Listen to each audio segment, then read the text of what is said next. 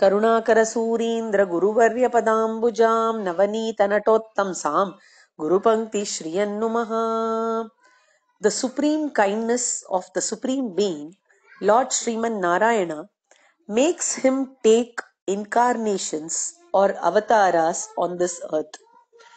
During these incarnations, the Lord spreads teachings which lead mortals to the right path. The Lord not only chooses to come down himself, but also involves all his divine retinue in this work. There are many celestials known as Nityasuris at the abode of Lord Sriman Narayana, Sri Vaikuntha.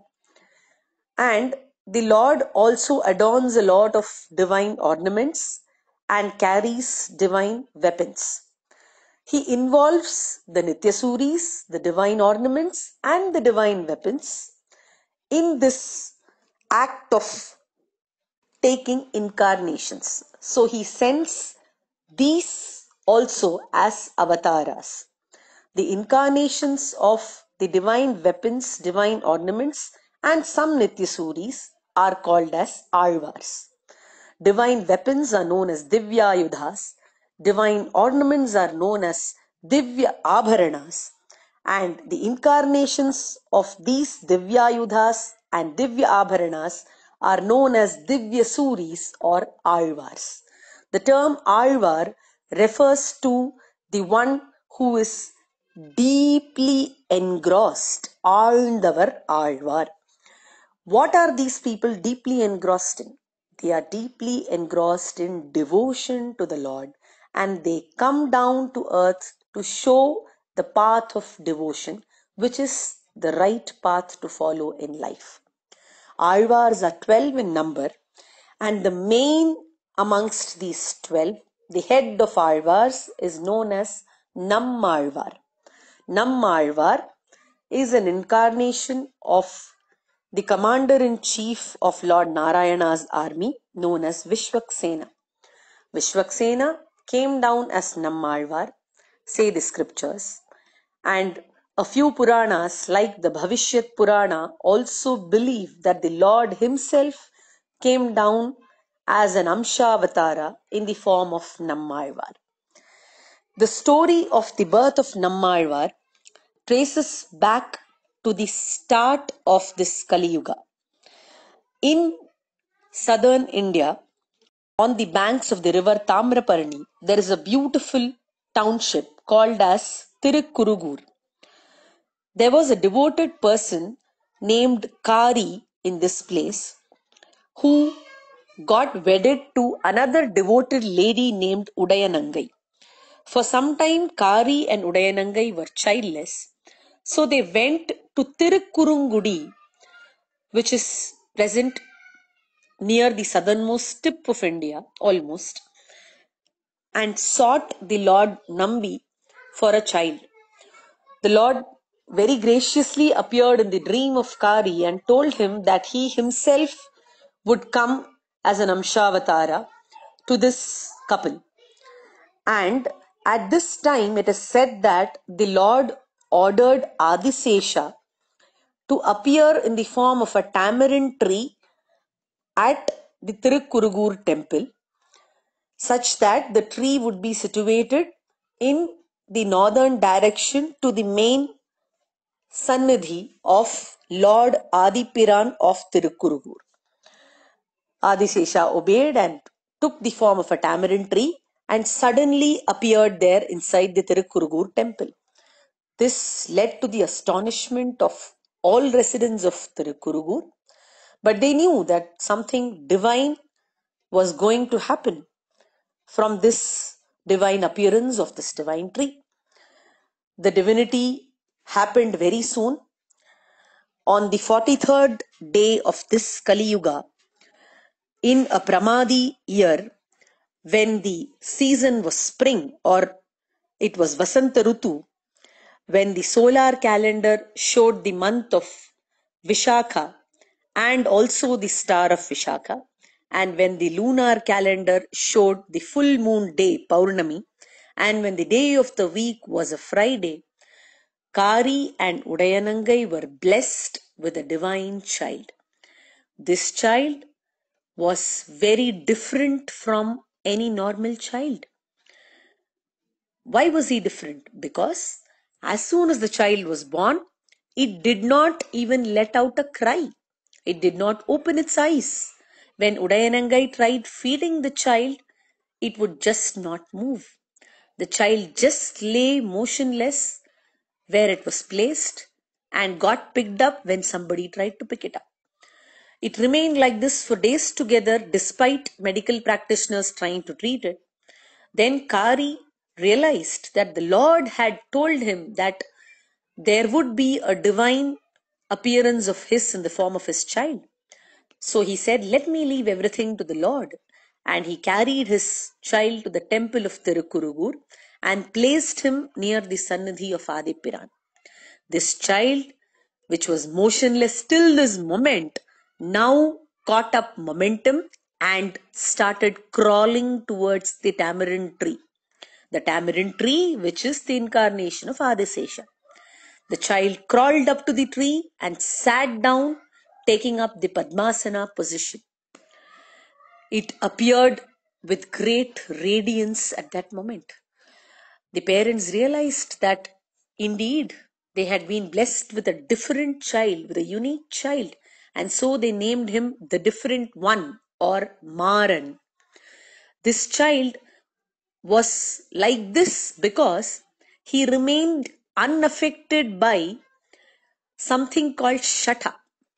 It is said in the scriptures that a child in the womb of a mother is all knowing, in the sense it has the knowledge of its previous births and a lot more. But when the child comes in contact with a particular kind of breeze called as Shata, a Vayu called as Shata, all this knowledge or jnana is gone and the child becomes totally ignorant about anything. It becomes something that knows hardly anything other than probably drinking milk. But this child, Maran, was not affected by Shata. When Shata tried to come near Maran, he just said, "Whom?" in an angry manner, and Shata just ran away.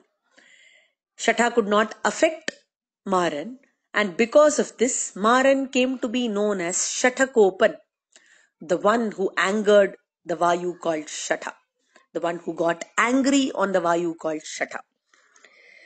So thus, Shatakopa sat under the tamarind tree with great radiance on his face in Padmasana, having a Jnana Mudra on the right hand, placing his left hand on the lap, having his head and neck absolutely straight, and sat motionless like a picture-perfect lamp.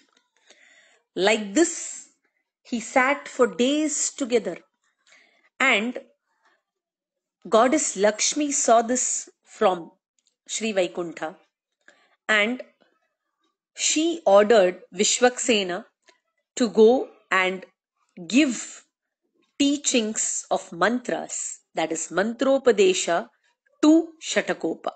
Shatakopa himself was an incarnation of Vishwaksena, but here he had to be initiated through an acharya or a guru, and Vishwaksena again took up the role of the acharya of Shatakopa. So Vishwaksena, on the order of Lakshmi Devi, came down and gave the Upadesha of mantras to Shatakopa, and his radiance on the face increased because of this. After this, 16 years passed with Shatakopa being in the same position under the tamarind tree, also known as the Tirupuli Alvan. After 16 years, there happened an incident in North India which has an interesting relation to this story. At Ayodhya, there was another Alvar named as Madhurakavi Alvar who suddenly saw a radiance appearing from the southern direction. This was a radiance which was observed in bright daylight. Despite sunlight being there, this was distinctly visible. And this radiance continued to be there even after sunset. Like this, the radiance was observed by Madhurakaviyalvar for days together, and he got curious about the source of this radiation. So he started walking in the direction of this radiance. He started traveling southwards. He visited many shrines on the way like Chitrakuta, Puri, Tirumala, Srirangam. And he still found that the light was coming from further south. Finally, when he arrived at Tirukurugur, he found that this radiance was at the place where he was. It was not in any other direction. So he inquired with the people of Tirukurugur as to whether the place had any miraculous happenings. People told him about Shatakopa being under the tamarind tree. Madhurakaviyalvar went to the tamarind tree, saw this divine form, and felt like asking a question. He said, "Settrathu vaitril siriyadu pirandal, yettai tindru enge kidakkum." This is a very philosophical question. When Madhurakaviyalvar tried to ask, if a soul enters a body, what would it have to consume and where would it lie? This is the interpretation of the question given by Madhurakaviyalvar. Nammazhwar or Shatakopa, for the first time after 16 years, opened his mouth to answer this question. And the answer was, Attai tindru ange kidakkum, meaning the soul resides inside the body and experiences joy or sorrow as a fruit of actions performed or karma. This was a very apt philosophical answer for the intellectual philosophical question put forth by Madhurakaviyalvar. Listening to this answer, Madhurakaviyalvar fell at the feet of Shatakopa and pleaded that he should be taken up as his Sishya. Shatakopa agreed, and Madhurakaviyalvar became the disciple of Shatakopa, and Shatakopa was then blessed with divine vision by Lord Narayana, who came along with Lakshmi Devi seated on the Garuda. After this, lords of the 108 shrines called as Divyadeshas also came in line and gave divine vision or darshan to Nammazhwar. After this, Shatakopa or Nammazhwar started composing beautiful verses on the Lord. He was very fond of the Lord, and so was the Lord fond of him. That's exactly why he was called as Nammazhwar too. Shatakopa was fondly called as Nammazhwar by the Lord of Srirangam, who is fondly called as Namperumal. The word Nam means the one who belongs to us, ours. He is our Alvar, said the Lord who is called as our Perumal. This essentially means that Nammazhwar was very, very close to the heart of the Lord, and he was extremely affectionate towards him because he had come to serve the purpose of the Lord, who wants to be our Lord or Namperumal. He wants to come to us. The Lord wants to come to us mortals, and this Alvar, Nammazhwar, is paving a way for it. So he was addressed very fondly as Nammazhwar by Namperumal. Now this Nammazhwar has composed 4 works which are known to be the essence of the 4 Vedas. His first work is the Tiruvirittam, which is the essence of the Rig Veda and comprises of 100 verses or pasurams. The next is Tiruvasariyam, comprising of 7 pasurams and is known as a gist of the Yajur Veda. The third is the Periya Tiruvandadi, comprising of 87 verses and is known to be a gist of the Atharvana Veda. The final work, the grand work of Nammazhwar, is known as the Thiruvaimozhi, which comprises of 1102 verses and is known to be the essence or the saram of Samaveda. Swami Deshikan very beautifully compiles up the compositions of Nammazhwar in his verse of the Prabandhasaram when he says, Munnuraitha Thiruviruttam Nooru Paattum Murayil Varum Maasiriyam Elu Paattum Manniyanar Porul Periya Thiruvandadi Maravada Padi Enbattelu Paattum பின்னுரைத்ததோர் Thiruvaimozhi எப்பொழுதும் பிழையர் 1102 பாட்டும் இந்நிலத்தில் வைகாசி விசாகன் தன்னில் எழில் குறுகை வருமாறாயிரங்கு நீயே. So in total, Nammazhwar has composed 1296 pasurams. Of the 4000 Divya Prabandhams, this is the maximum contribution. There have been various commentaries to the Thiruvaimozhi, and the commentary to the Thiruvaimozhi is termed as Bhagavad Vishayam, which is also considered as an important text to be studied in the lifetime of a Sri Vaishnava. It is a Kalakshepa Grantha. Regarding the works of Nammazhwar, with great respect, was profound at his times and still continues today. Kambanattalvan or Kamba, who is famously known as the composer of the Ramayana in Tamil, very beautifully says that the Thiruvaimozhi is the one which can grant you all the 4 Purusharthas, namely Dharma, Artha, Kama and Moksha. Essentially, it can grant you anything that you desire, from mundane things up to eternal happiness, that is Moksha.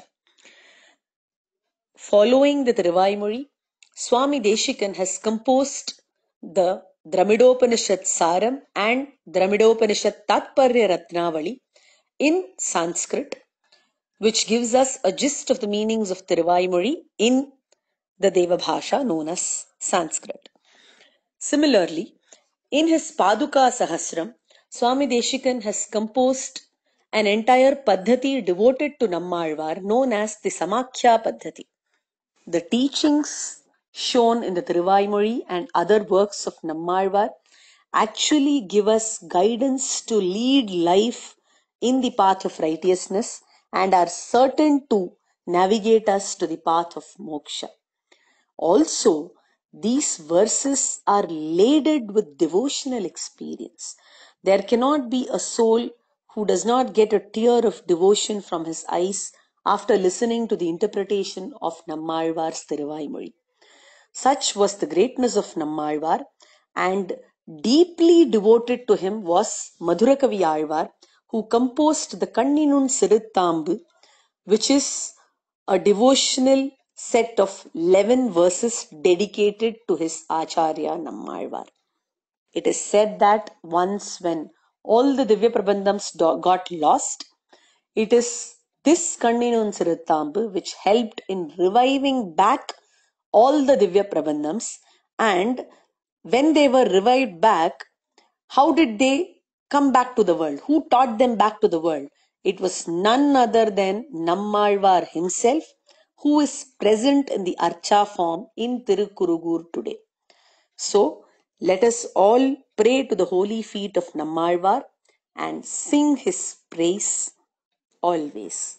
Nammazhwar Tiruvadigalé Sharanam.